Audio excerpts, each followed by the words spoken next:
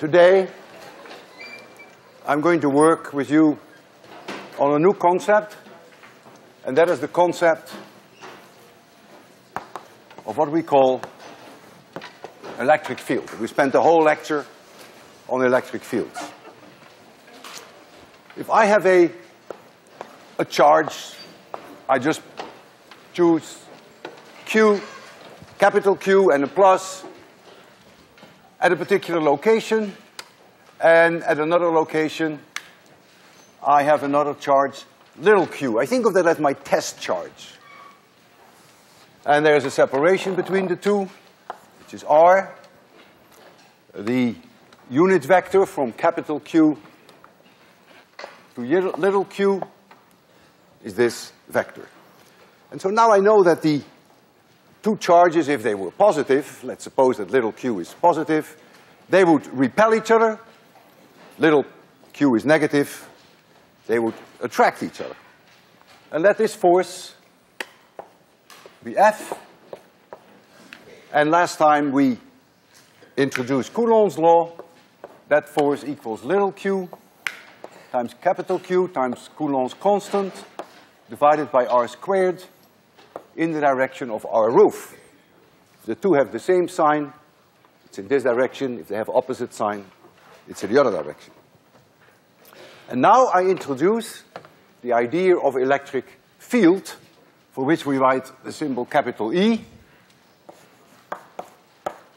And capital E, at that location P, where I have my test charge little q, at that location P, is simply the force that a test charge experience divided by that test charge. So I eliminate the test charge. So I get something that looks quite similar, but it doesn't have the little q in it anymore. And it is also a vector. And by convention, we choose the force such that if this is a positive test charge, then we say the E field is away from Q if Q is positive. If Q is negative, the force is in the other direction, and therefore E is in the other direction. So we adopt the convention that the E field is always in the direction that the force is on a positive test charge. What you have gained now is that you have taken out the little q. In other words, the force here depends on little q. The electric field does not. So the electric field is a representation for what happens around the charge plus q. This could be a very complicated charge configuration, and electric field tells you something about that charge configuration. The unit for electric field, you can see, is newtons divided by Coulomb in SI units. And normally we won't even indicate the unit. We just leave that as it is. Now, we have graphical representations for the electric field. Electric field is a vector, so you expect arrows. And I have here an example of a charge +3. So by convention, the arrows are pointing away from the charge in the same direction that a positive test charge would experience the force. And you notice that very close to the charge, the arrows are larger than farther away. That sort of represents, is trying to represent the inverse R square relationship. Of course, it cannot be very quantitative. But the basic idea is, this is of course spherically symmetric if this is a point charge.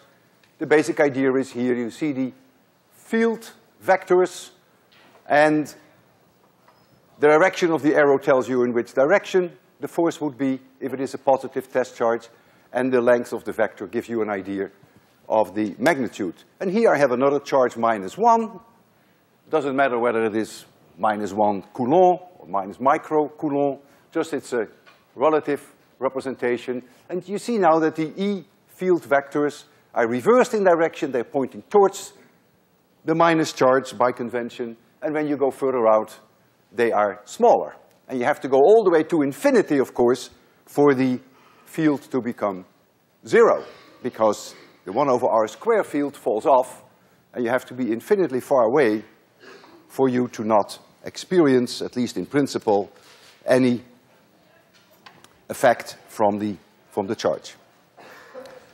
What do we do now when we have more than one charge? Well, if we have several charges, here we have Q1, and here we have Q2, and here we have Q3, and let's say here we have Q of I, we have I charges. And now we want to know what is the electric field at point P. So it's independent of the test charge that I put here. You can think of it, if you want to, as the force per unit charge. You've divided out the charge. So now, I can say, what is the E field due to Q1 alone? Well, that would be, if Q1 were positive, then this might be a representation for E1. If Q2 were negative, this might be a representation for E2, pointing towards the negative charge. And if this one were negative, then I would have here a contribution E3, and so on.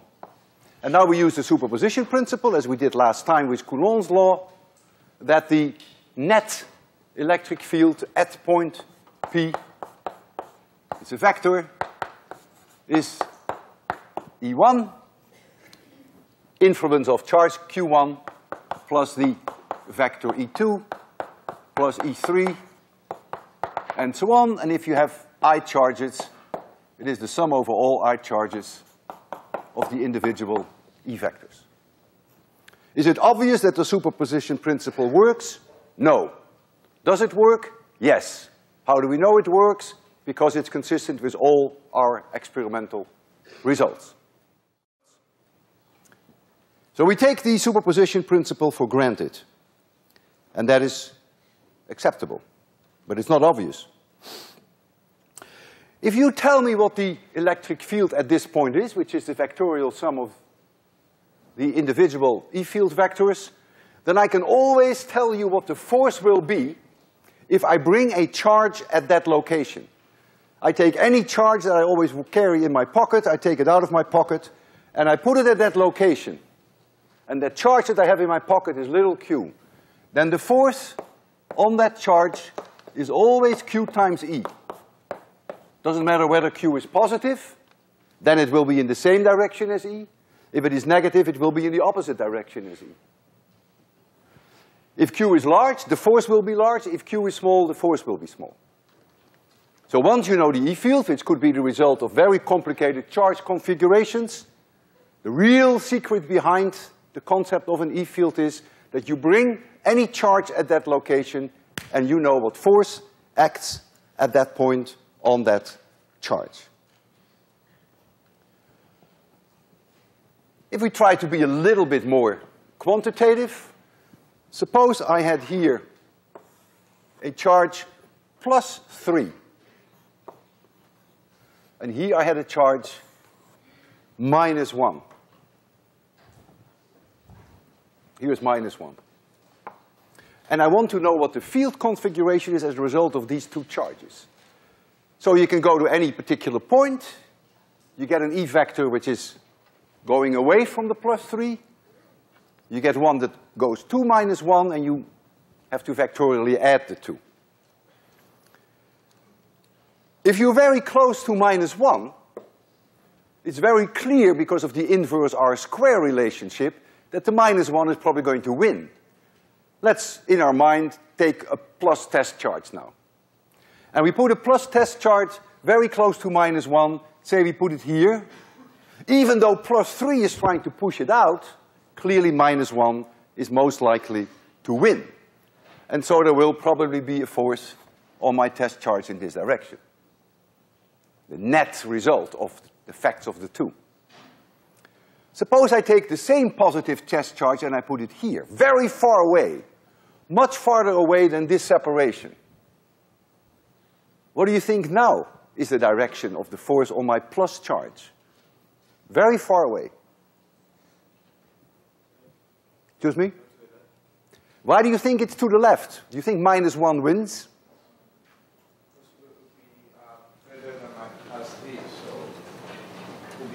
So you really think the -1 is stronger than the +3, because the +3 would push it out, and the -1 tries to lure it in, right, if the test charge is positive. Imagine you all the way in Mass Avenue. You think that this distance matters?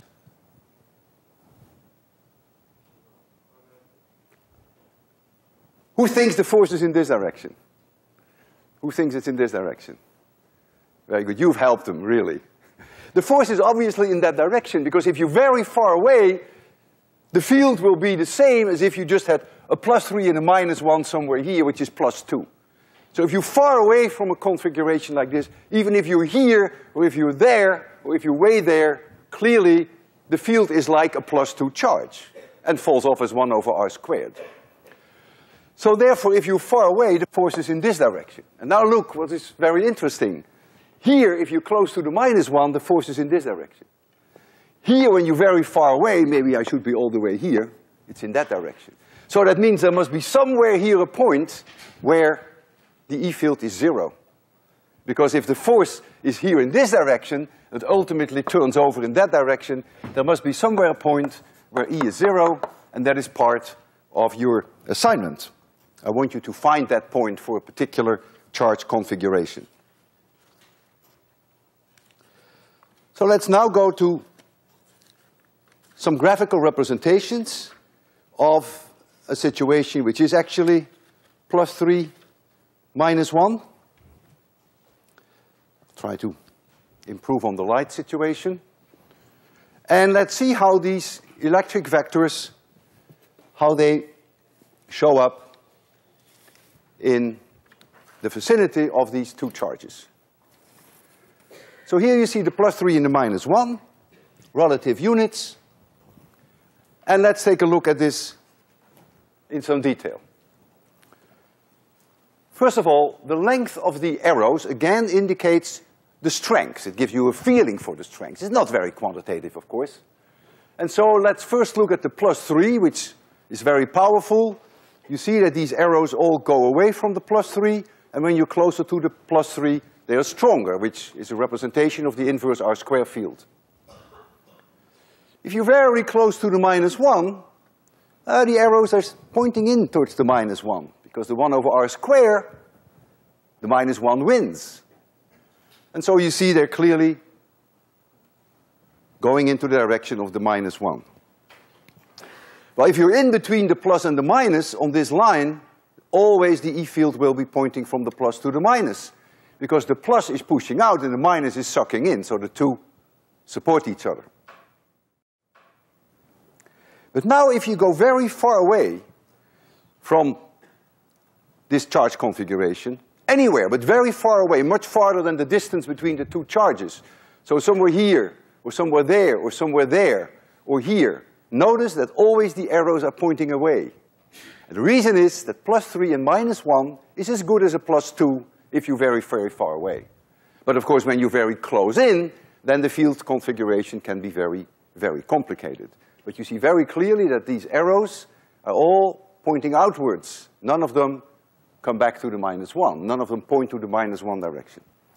And that's because the +3 is more powerful, and then there is here this point, and only one point whereby the electric field is 0.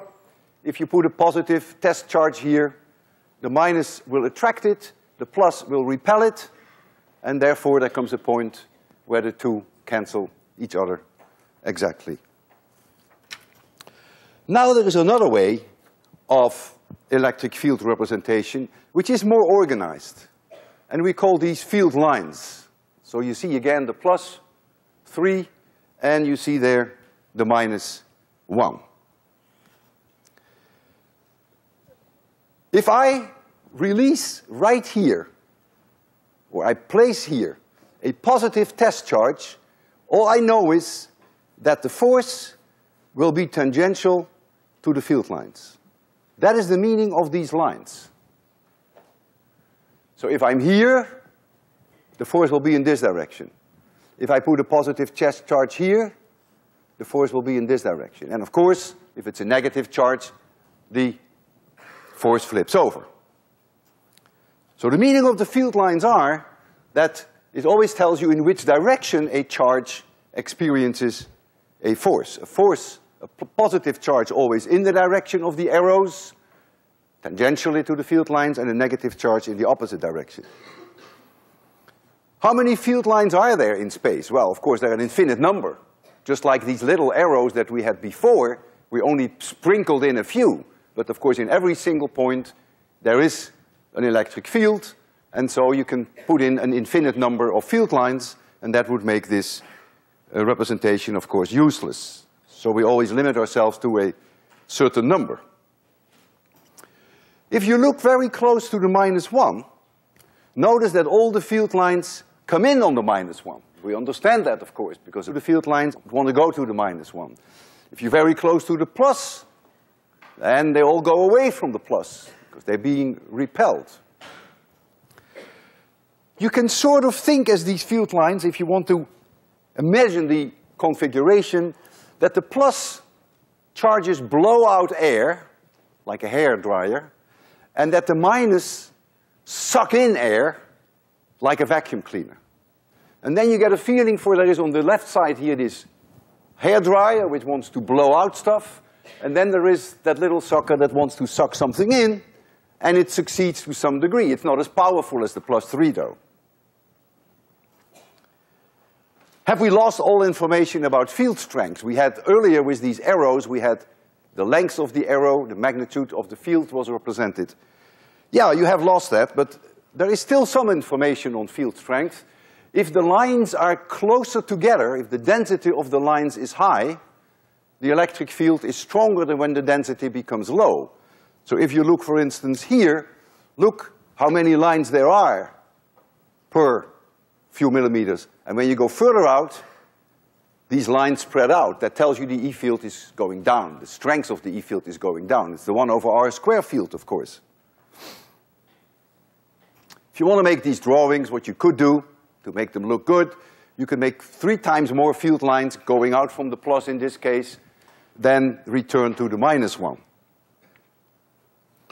So the field lines are very powerful, and we will often think in terms of electric fields and the line configurations, and you will have several homework problems that deal with electric fields and with the electric field lines.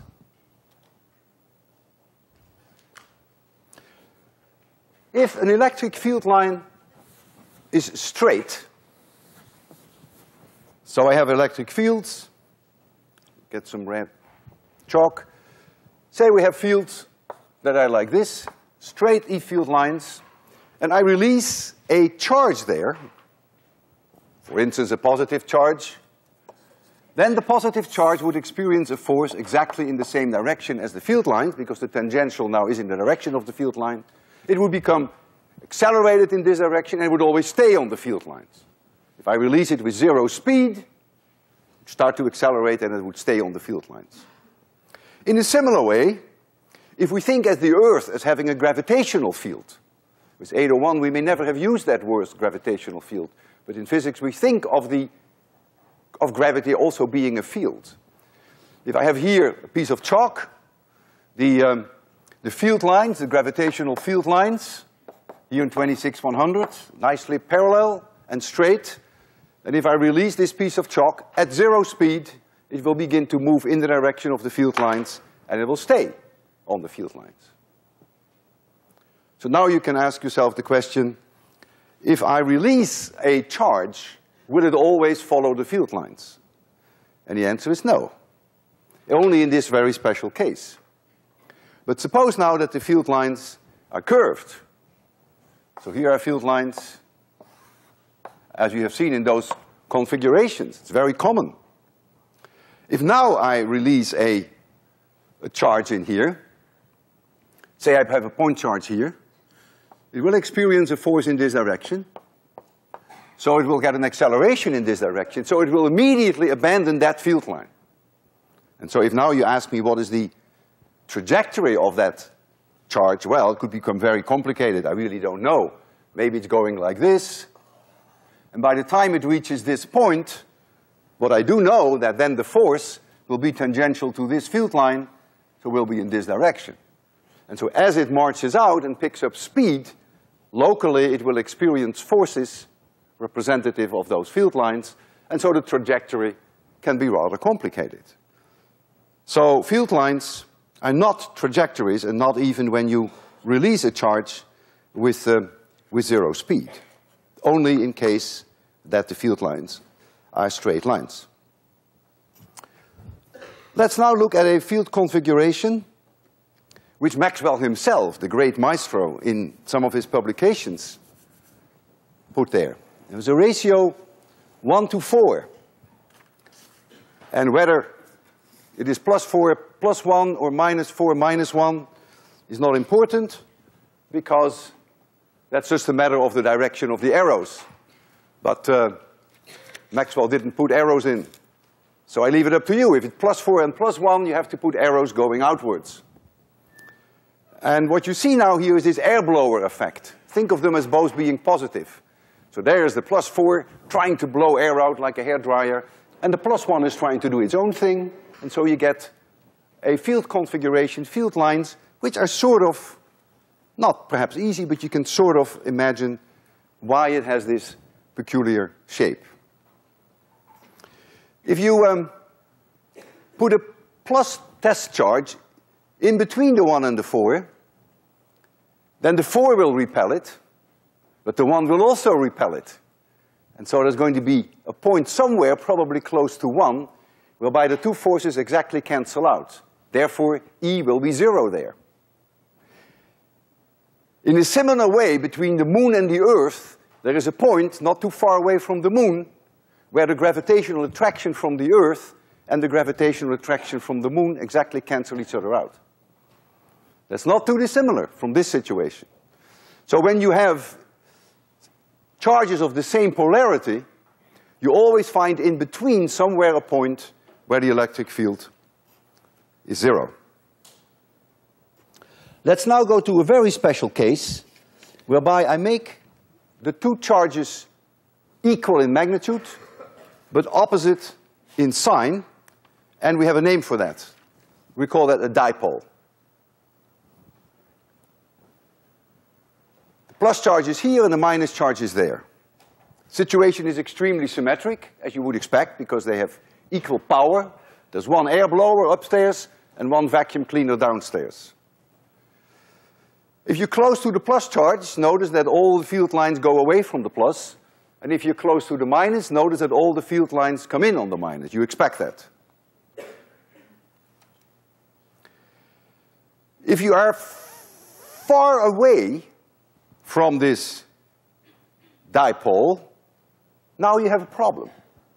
Before we had a +3 and a -1, and when you're far away, the +3 wins. So it's like having a +2 charge. If you're far away, you always expect the electric field then to be pointing away from the equivalent charge of +2. But if you add up plus and minus and they have equal magnitude, let's say +1 and -1, you get 0. So neither one wins if you're far away. And notice carefully, if you're very far away, indeed you do not see arrows either pointing out nor pointing in. Nature cannot decide. There isn't one that is stronger than the other. And that makes dipole fields very, very special. In the case of the +3 and the -1, if you're very far away, it's like having a +2 charge, and the E field, when you go further and further out, will fall off as 1/r². With a dipole, your intuition sort of tells you that it will probably fall off faster than 1/r². And that is part of a homework assignment that you have this week. In fact, I can already give you the answer. You have to prove it. If you're far away from an electric dipole, the electric field falls off as 1/r³. It goes faster than 1/r². There is not a single point in space where the electric field is 0. You can think about that, why that is the case. So these field configurations can be rather complicated and can be very interesting. and each one has its own applications. Are dipoles rare in physics? Not at all. In fact, they are extremely common. You cannot avoid them. Remember last time I told you if you have a spherical atom or you have a spherical molecule and you bring that close to a charge, let's now think of it, you bring it in an electric field. It's another way of saying the same thing. So we have a nice spherical atom or a nice spherical molecule and we bring it in an electric field. The electrons want to go upstream the electric field vectors. They go against the direction of the electric field. And the positive charge wants to go in the direction, wants to go downstream. And so, what are you going to do? The electrons will spend a little bit more time on one side of the nucleus than they would in the absence of that electric field. And therefore, you are, through induction, turning that atom, turning that molecule in becoming a dipole. If you have a little bit more charge on this side, averaged over time, you have the same amount of extra charge plus on that side, averaged over time. So you make dipoles very often, whether you like it or not. And later in this course, we will learn more about the polarization of atoms and molecules creating dipoles when we talk about dielectrics. And you will see that it will have can have an enormous impact on the properties of the material. Could I make you a dipole here in class? Oh yeah, that's very easy. To make one of non-conductors is not so easy in class. To make one of conductors is very easy. And I'm going to do that with these two spheres that you have. Look at these two metal spheres. Conductors, free electrons, it's very easy for them to move. And I'm going to bring this rubber rod, which I will rub and becomes, I think, negatively charged, if I remember correctly, and I will bring that, say, close to these two, which are touching each other. So here is this one metal sphere, and here's the other metal sphere, and here comes the rubber, negatively charged. Ah, what's going to happen? The electrons want to go away, so this becomes negatively charged, and therefore this remains a little bit positively charged. For every one electron that is excess here, when I start it's neutral, there will be a positive excess there because charge is conserved. You can't create charge out of nothing. And now what I do, while this rubber is still here, while that rubber rod is there, I separate them. So here they're in contact with each other first. They have to be in contact. Wow, we got some visitors. Don't be late. That means you, pretty boy. I'm impressed. Thank you. So what I do now is, while this rubber rod is still in place, I take them apart. And when I take them apart, this negative charge is trapped, and this positive charge is trapped. And so I have thereby created negative charge on this one, positive on this one, and it's equal in magnitude, so I have a dipole.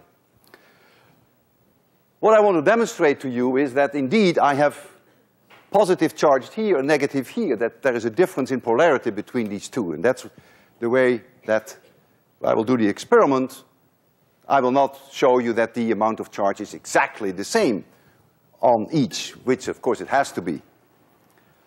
So let me give you some better light, or we have to get the view graph off, the overhead. You see there for the first time an electroscope. We discussed it last time. It is a piece of aluminum foil, very thin, with a metal rod next to it. And when I put charge on the rod, it will also go onto the aluminum foil, and they will repel each other, and so the aluminum tinsel will go to the right. And the more charge there is on it, the farther it goes to the right. So let me first put these two together, make sure they are completely discharged.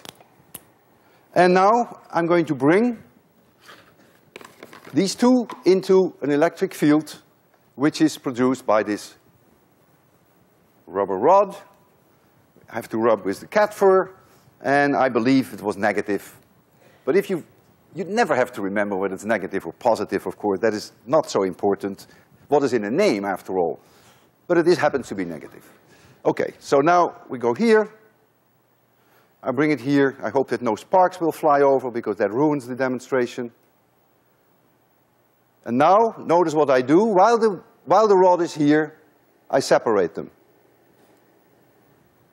So as I was holding it there, things were going on in there that you and I couldn't see, but the electrons, the rubber rod is negative, electrons were shifting in this direction, and this is now positive and that is now negative. If I take this one and I touch it with the electroscope, you clearly see that there is charge on this. How can I show you now that there is charge of different polarity on the other one? Well, the way I will do that is I will approach this electroscope by bringing this sphere very close to it. And if this charge is different than the charge that is on it, the electroscope will, the reading will become smaller. And why is that? Why will the reading become smaller? Well, here is the situation of the electroscope now. And here is that ball that you see on top. This is upside down there. If this is all negative, that's why it is apart. If now I approach this here with an object which is positively charged, and I claim that this one now is positively charged because this one was negatively charged. The electrons love the positive charge, so the electrons want to come to the positive charge, so these electrons drift down again. And so if they come down, fewer will be here, and so you will see this. If, however, I put here a negative rod, then the electrons which are here want to go further away, they will stream up, and therefore the reading will become larger. So you can always, through induction, test what the polarity is of your charge. Let's hope that this one is still holding its charge while I was talking. So I claim now that if this polarity is different, and if it's still there, when I approach the electroscope, come very close, that the reading should become a little smaller without even touching it. Let's see whether that works. You see, it goes down. You see, it goes down. It goes down. So through induction, I have demonstrated that this has indeed a different polarity from this one. If I approach it with this one, it would go further out, unless it already is at a maximum. Let's try that. You see, it goes further out. So not only have I demonstrated that I created a dipole, but you've also seen that by means of induction that you can demonstrate that there's a difference in polarity between the two spheres. If I create a dipole and I put that dipole in an electric field, the dipole will start to rotate.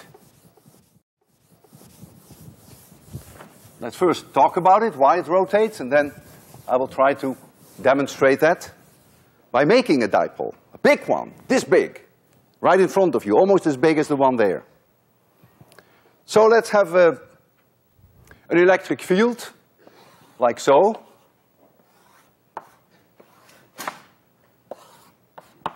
And I bring in this electric field a dipole, a biggie. Here, this is the one I'm going to use for this demonstration. Ping pong balls on either side, they are conducting, and they are connected with a rod which is not conducting. And so here is this dipole. So this rod is not conducting, and this is a conducting, and this is a conductor. And let's suppose this is positive, and this is negative for now. And I'll show you how we get the charge on it. Well, the positive charge will experience a force in this direction, always in the direction of the electric field, and the negative charge will experience a force always upstream. And now there is a torque on this. And when there's a torque on this dipole, it will start to rotate clockwise. And of course, if it overshoots the field lines, when it is in this direction, the torque will reverse. It's very easy to see. And so what you will see, it's going to oscillate, and if there is enough damping, it will come to a halt, more or less, in the direction of the field lines. And this is something that I can demonstrate. First, I have to make a dipole of this kind. And the way I will do that is the following. This is a metal bar. This is insulator. And here is this, there's these two ping pong balls. The one on this side has a yellow marker, the one on that side has an orange marker. And I'm going to attach them, holding them up against this metal bar. In other words, here is this dipole. It's not a dipole yet. Metal, metal, and here is a metal bar. This is a conductor which connects them. I'm going to turn on the Van de Graaff here, and the Van de Graaff creates an electric field. So we have the Van de Graaff here, and let's suppose that this Van de Graaff creates positive charge. Sometimes the Van de Graaff creates positive charge on the dome, others can be designed to create negative charge on the dome. And remember, for now I assume that's positive. What will happen now? Electrons want to go in this direction. So this becomes negative. Protons, positive charge stays behind. So that becomes, through induction, a dipole. Because I have them connected. I have them connected with this metal bar. So these electrons can flow through this bar and end up here. Now, I remove the bar. And so when I remove the bar, I have created now a dipole. I have here an insulating thread, and I have a fishing rod, and at the end of my fishing rod, I have now a permanent dipole. With that permanent dipole, I'm now going to probe the electric field around this Van de Graaff. I could have chosen the same Van de Graaff, but there's a reason why I picked this one. And as I walk around this Van de Graaff, you will see that this fishing rod, at the end is this dipole, that the dipole always wants to go radially inwards or outwards, depending on how you look at it, of this field. So I can probe this field and make you see for the first time that there is indeed, somewhere here, a strong radial field going in or out of the Van de Graaff. And now comes something very interesting, which I found out this morning for the first time when I did this experiment. If the other Van de Graaff, there, is also positive when I run it, how do you think this dipole is going to align then if I walk into it? Will the negative ball be closer to the Van de Graaff, or will the positive one go closer to the Van de Graaff?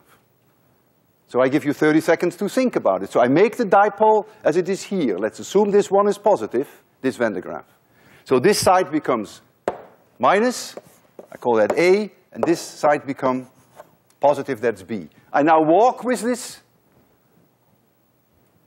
dipole, I bring it in this field, and let's assume that one is also positive. We don't know that yet. How will the dipole align now? Will A go inwards or will A go outwards? Who thinks A goes inward? Very good. Who says A goes outward?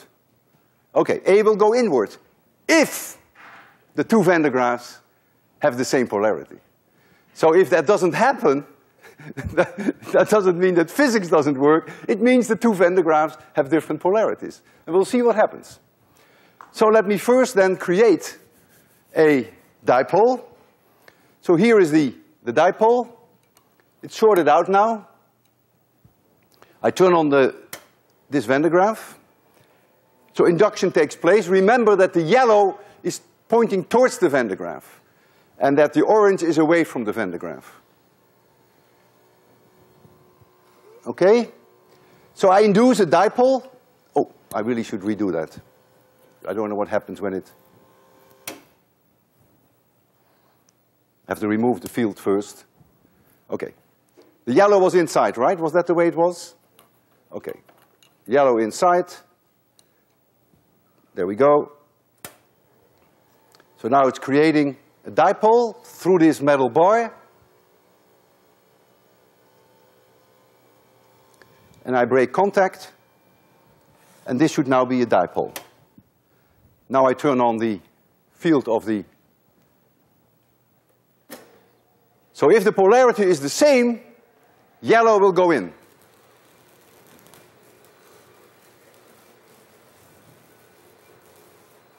I will try to swing it a little. Notice two things. It's going to line up beautifully radially, but the yellow is not in. The yellow is out. So the two Van de Graafs have different polarities. But you will see they rotate nicely. And they end up beautifully radial. And when I go all the way around here, again, they may swing a little, they may oscillate a little, but through damping they will come to a halt. And look, the field is indeed beautifully radial, and the yellow is pointing outwards. The two Van de Graafs have different polarities. So you've seen how we can create a dipole, and you've also seen how we often can make statements about the specific polarity.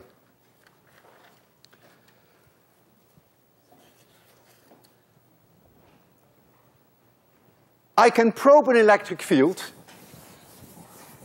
using grass seeds in oil. Grass seeds are elongated, and when I put a grass seed in an electric field, it will become polarized. There's nothing you can do about it. Here's a grass seed, and the electric field is like so. And so the electrons want to go as far away in this direction as they can through induction, and so this side remains positive. And so what is this grass seed going to do? It's going to rotate. It's going to line up with the electric field. And this is the way that I'm going to show you now field configurations in the vicinity of a dipole, and I will also show you then field configurations in the vicinity of two charges which have equal polarity. You may have seen this in high school with magnetic fields, with iron files. That's kid stuff. That's the easiest thing to do. This is the real thing. This is the electric field. I bet you've never seen electric fields which are traced by these mysterious seeds. So I'll give you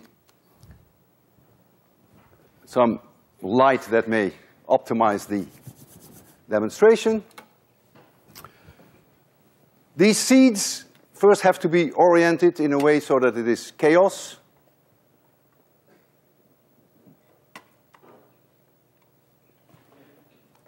The first thing you see is I'm going to make this, I believe it's going to be a dipole first, almost certain. So I'm going to charge one positive and charge the other negative, and then we'll see how these grass seeds will form each other. Watch closely. There you go. My goodness. That is a wonderful dipole field.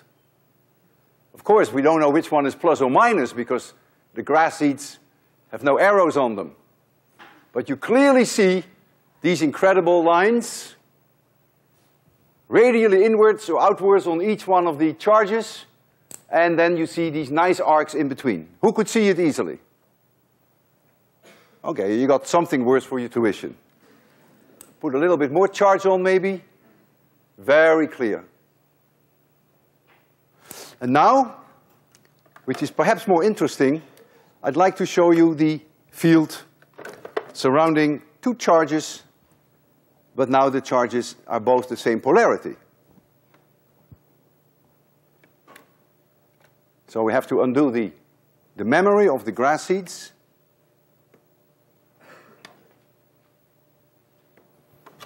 Okay, now we'll try to make them both the same polarity. And then watch this hair blower effect that I told you about.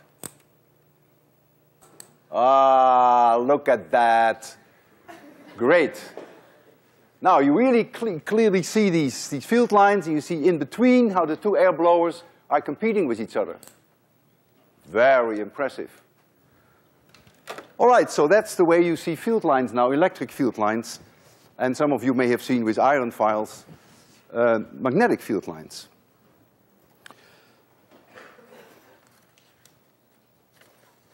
If I have the Van de Graaf, and I have the Van de Graaf here, and let's suppose the Van de Graaf is positive. I don't know whether it's positive or negative. Let's suppose it's going to use the one over there. And I'm going to stand here on the ground, Walter Lewin, what is going to happen with me? Through induction, the electrons being sucked out of the earth and coming up because they want to go close to the positive charge. So I will become negatively charged. What will the field lines do? Oh, they will be extremely complicated. Very complicated. But something like this maybe. Maybe something like this.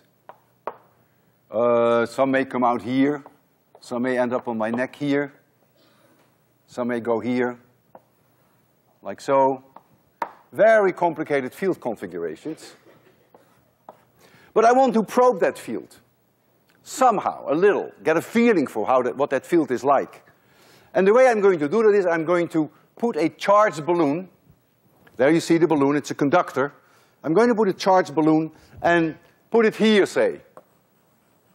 Well, if it is a positively charged balloon, it will take off in that direction, right? The force is always tangential to the field lines. It will abandon the field lines, it won't stay on the field lines. There's a lot of damping on the balloon, that's why I chose a balloon, so it will move relatively slowly, and it will ultimately maybe add up on my head right here. Once it adds up on my head there, so it comes in maybe like this, now it will get the negative charge from my head, and so it will become immediately negatively charged, and so the force now will reverse and will be in this direction, tangential to this field line. And so it will go back. When it hits the Van de Graaff again, it will get positive charge. Reverses polarity, and it will go back. And so it will bounce back and forth between me and the Van de Graaff, and that gives you some rough feeling of what this field configuration is about, although I want to remind you that the charge does not follow exactly field lines. So I'm going to sit here, and I will be part of this. So that's probably going to be positive. I will automatically become negative. There's nothing I have to do. All I turn is the Van de Graaff, and we have to put a little bit of charge on that balloon. It will probably do that by itself, but I can always give it a little kick so that it goes to the Van de Graaff. There it goes. Oh, I had Of course, my glasses are a good insulator, so I better take my glasses off so that every time it hits me,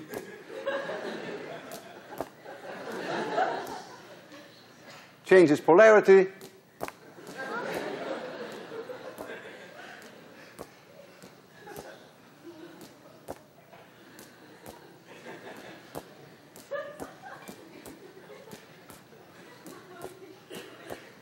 So this is a way you can do physics and have fun at the same time. See you Monday.